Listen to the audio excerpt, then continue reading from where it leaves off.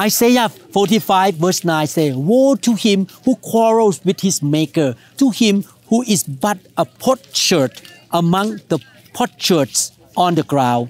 Does the clay say to the potter, what are you making? Does your work say he has no hands?" You might be certain you had found your dream house.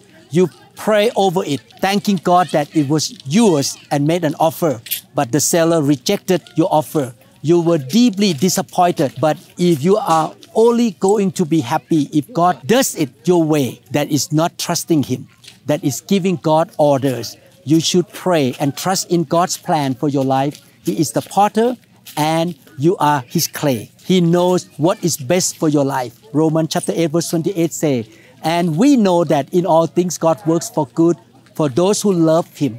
So let us trust God. Let God be your God. You should believe in praying bold prayers for your dreams, believing for big things, but you should let God do it His way.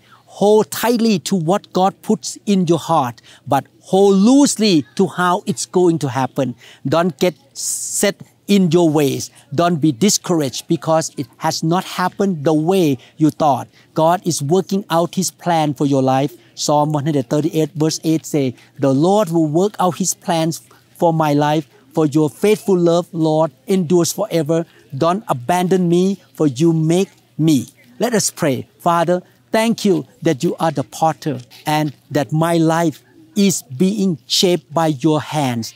Thank you that I can come to you with bold prayers for my dreams, but not hold tightly to how you make it happen, Lord. Thank you, Lord. In Jesus' name, amen.